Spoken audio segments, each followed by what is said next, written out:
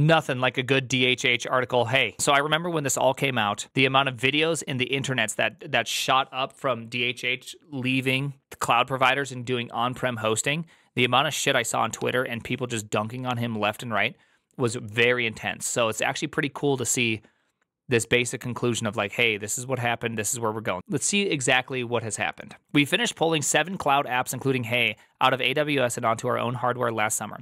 But it took until the end of the year for all the long-term contract commitments to end. So 2024 has been the first clean year of savings, and we've been pleasantly surprised that they've been even better than originally estimated. Okay.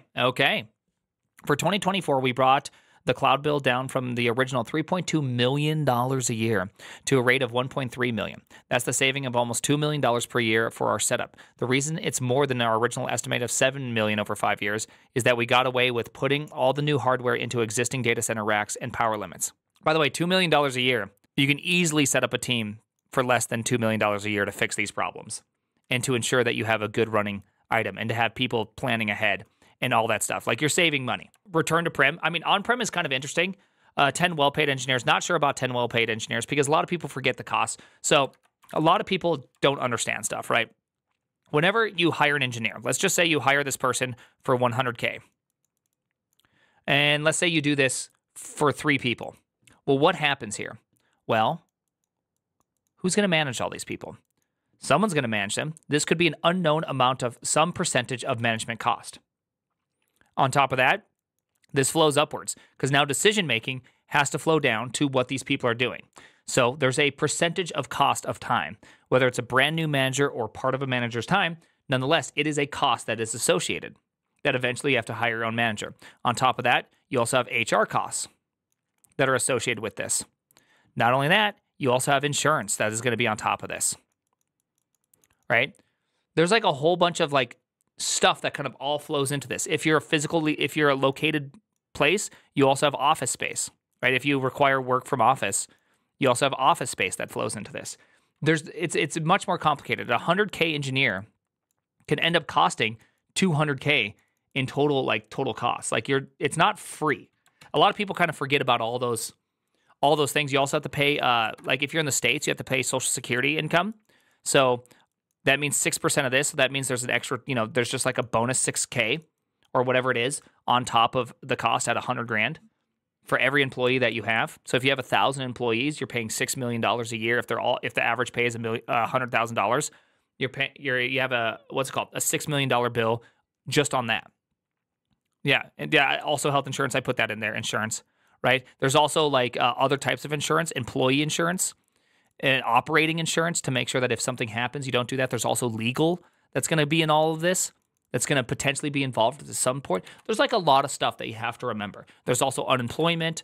You also have matched 401k if they offer that, right? There's a lot of stuff that goes into the cost of an employee. So $2 million a year, you probably can get some good, you can definitely get a handful of engineers doing some good stuff, right? And probably taking you to a better level, being very resilient, making sure all the supplies are in hand. So it's totally possible.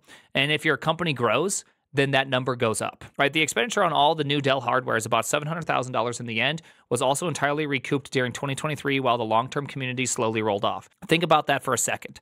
This is the gear we expect to use for the next 5 years, maybe even 7 years, all paid off from savings accrued during the second half of 2023. That's pretty sweet. Yeah, you definitely got to also put in the man hours, though. The cost of just running those things, I think you got to put all that in there. I don't know what the cost is. Let's see. But it's about to get sweeter still. The remaining $1.3 million we still spend on cloud services is all from AWS S3. While all our former cloud compute and managed database search and services were on a 1-year commitment contracts, our file storage has been locked into a 4-year contract since 2021, which doesn't expire until next summer. So that's when we plan to be out. First off, that's a lot of money, man. That's a lot of S3. That's a lot of S3 going on right there. We store about 10 petabytes of data in S3 now. Dude, I'd petabyte too if I saw. I'd kilobyte or a petabyte seeing that much. That includes a lot of supercritical customer files, like for Basecamp and Hey, stored in duplicate via separate regions. We use a mixture of storage classes to get an optimized solution that weighs reliability, access, and cost. But it's still well over $1 million to keep all this data there, and that's after the big long-term commitment discounts. Okay. Let's see. When we move out next summer, we'll be moving to a dual DC pure storage setup with a combined 18 petabytes of capacity. That's so much memory, by the way. Dude, that's just like, I have a hard time thinking in that size because like everything I do is just much smaller. So it's just like, that's just such a big ass number in my brain, right? This setup will cost about the same as a year's worth of AWS S3 for the initial hardware. But thanks to the incredible density and power efficiency of the pure flash arrays, we can also fit these in within our existing data center racks. So ongoing costs are going to be the modest service contracts, and we expect to save another $4 million over 5 years. Dude, that's crazy. That's a lot of money. This brings our total projected savings from the combined cloud exit to well over $10 million over 5 years, while getting faster compute and much more storage. I mean, I wonder how the reliability, that has to be a lot of effort. I'm curious if they're going to, like, I assume they're going to use some sort of S3 style storage-like item, I assume, so they don't have to change their API. For reference, 18 petabytes is nearly half the size of the entire Internet Archives. That's a lot. See, like I said, it's a big number in my brain. I just received $600 to switch for a flight after the one I was on. How's everyone else doing? Hey, nice. Well done. Welcome. I think 3 different data centers, US and EU. That's good. I don't think the electric bill is $1 million a year. I don't think the electric bill is $1 million a year. Now, as with all things cloud and on-prem, it's never fully apples to apples. If you're entirely in the cloud and have no existing data center racks, you'll pay to rent those as well. But you'll probably be shocked at how cheap it is compared to the cloud. And even for our saving estimates, the target keeps moving as we require more hardware and more storage as Basecamp and Hay continues to grow over the years. Yeah, so if they keep growing, then this number, especially if they have a huge amount of room to continue to operate, that number just goes northward with no additional costs effectively.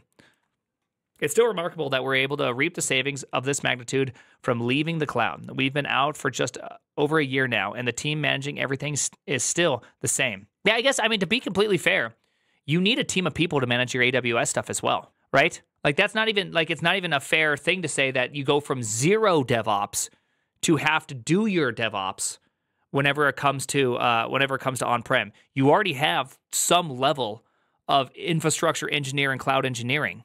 I don't know what the cost is, but it sounds like they didn't actually. AWS is a nightmare in my opinion. Well, there's some pretty good managed services. I think if you really understand AWS, it's probably a lot easier to be good at it. We're admitting that DevOps is real now. We go back and forth. DevOps isn't real. It can't hurt you. Is DevOps in the room? It also just killed your company. You're bad for not planning about it. You accidentally just spent $1 bajillion. Your fault. All right, there is no hidden dragons of additional workload associated with the exit that require us to balloon the team, as some spectators speculated when we announced it. All the answers in our big cloud exit fact continue to hold. Ooh, that's actually really cool. Let's see this. Because that's actually what I'm curious about, which is, what is the, let's see, team? Is there the word team? Let's see. Okay, there you go. Won't your hardware savings be swallowed by a bigger team? I think this is the number one question that we all had. No, because we didn't change the team composition after the cloud exit. The same people who were operating Hay and Basecamp and the other apps in the cloud are now operating them on our own hardware. If you provide enough machines, I don't see how this, I assume you could do that. If you had 3 people already working on it, I assume you could probably make that change. It's a beautiful cost exploration graph. It is. That was a beautiful graph. This is cool. Open search services, relational database services, EC2 instances. I love how open they are, by the way. I love how open they are when it comes to like their cost and everything. This is super cool. Congratulations on them, by the way. This is just such a W. And I think one thing I really hate about the internet is that when you offer something that's different, right? Like right now, the big push for everything is, of course, these delicious Lambda functions, everything in the cloud. You should never run anything. Everything should be stateless, right? Everything is this way. You should just write node applications from the ground up, and that's the way it is, and that's all you do. And if you need something to be able to trigger stuff in, then you better be hitting that SNS and that SQS. Oh, you need to be able to store stuff, then you better be hitting it in that S3. If you're going to be doing this, right? Like there's like this kind of prescribed way of thinking that everyone has generally agreed to, and I think there's a lot of convenience in this. I'm not going against saying that there isn't a lot of convenience here, but it's wild that the moment you cross this line of dogma, like people like throw in words like evil. Like it's a strange mentality to have. Like when I saw that they were doing this, I was like, dude, good luck. I mean, I hear this is a hard problem, and I think there is a lot of challenges that you don't have to think about. Like when you're in this world, you don't have to think about, oh shit, one of our computers have failed. We need to replace it, right? Oh, they hate DHH on Twitter. Oh, yeah, and they also just hate DHH on Twitter, despite the man being like super based. Right? He's actually pretty great. They're using one physical machine for multiple services. It sounds crazy. I know. It sounds crazy. It's healthy to have a paradigm shift, but it's wild how that the moment you cross this line, like people get pissed. Like to me, if someone crosses this line, they say they're going to do it on-prem, my response is, dude, write me in a year and tell me how that went. I want to know. Was it better? Is it just a lie? Have we been lied to over here, or is this actually also good in a different way? When do you recommend taking this jump? Why'd you jump now instead of before? Like, start asking all these questions. Like, why? I want to know why. Why would you do this? People are afraid when people think different. I know. It's kind of wild. This is a bald move, a bald move, and I respect it. Now I want my servers in my basement, and you can do that. No, questions bad by cloud. Yeah, I know. It kind of feels like we've almost been. These are one of those unknown knowns that I talk about all the time, right? Known knowns. Known unknowns, unknown unknowns, and then unknown knowns. Like you just believe this, but why do you believe it? Why do you think that it's so bad to do something versus so good to do it a different way? Well, because at some point somebody said to do it. This is actually not Donald Rumsfeld. So Donald Rumsfeld didn't even finish that thought, buddy. Right? Another great example of running bare metal off cloud. This one is from a Brazil mentioned. Nice. I might read that in my spare time. All right, anyways, let's keep on going. It still works, though. That DHH usually never gets like a weird kind of, I can't read or he can't write, one of the two. He usually writes good, so that's why I'm just doubting myself. Running apps the size of Basecamp and Hay across 2 data centers soon at least one more internationally requires a substantial and dedicated crew. There's always work to be done maintaining all these applications, databases, virtual machines, and yes, occasionally even requesting a power supply to drive or drive swap on a machine, throwing a warm light, but our white gloves at Deft take care of that. But most of the work was something we had to do in the cloud as well. Since we originally announced our plans to leave the cloud, there has been a surge of interest in doing the same across the industry. The model of 2010s and early 2020s, all cloud, everything, all the time, seems to finally have peaked, and thank heavens for that.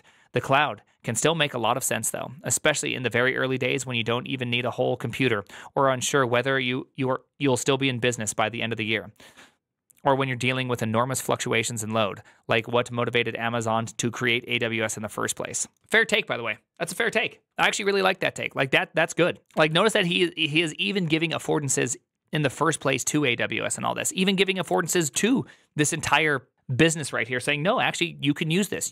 There's totally reasons to use it. Serverless is like a newborn baby who's destined to die in 15 minutes. I don't know about that, and that's I'm not going to lie to you, that's a crazy statement you just said. Do you think there will ever be a day that AWS will become big enough that it would be too much of a risk to leave in private hands and forcibly taken over by the government? I can't imagine that. That'd be crazy if the government forcefully took over AWS. We're having government seize the means, right?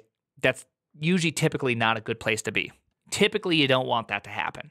It's almost like we have a term for this, a certain form of government that takes a hold. If only I knew what it would be. Communism, no, that'd be given it to the people. The people. If there was a term for this. Let's see. But as soon as the cloud bills start to become substantial, I think you owe it to yourself, your investors, in the common business sense to at least do the math. How much are we spending? What would it cost to buy these computers instead of renting them? Well, I think something you could do is just take one service off, right? Get your feet wet. You have to, like a lot of people have various, at least things running. You got a job that runs off the clouds. Okay, well maybe you just have this job run in like off the clouds into something that you kind of more, like at least a VPS. Start with a VPS. Start simple. Maybe step your way into on-prem. Like that's, shh, Sergeant Pepper. Start with something. It's not that crazy to do. Could we try moving some part of our setup onto our own hardware, maybe using Kamal or a similar tool? The potential savings from these answers can be shocking. At 37 Signals, we're looking forward to literally deleting our AWS account come this summer, and remain grateful for the service and the lessons we learned while using the platform. It's obvious why Amazon continues to lead in the cloud, and I'm also grateful that it's now entirely free to move your data out of S3. If you're leaving the platform for good, makes the math even better. So long, and thanks for all the fish. Don't understand that last sentence. Oh, unless if he's saying, teach a man to fish. And is that what he's saying? It's a little bit confusing at the end. It's kind of like the inversion of that argument.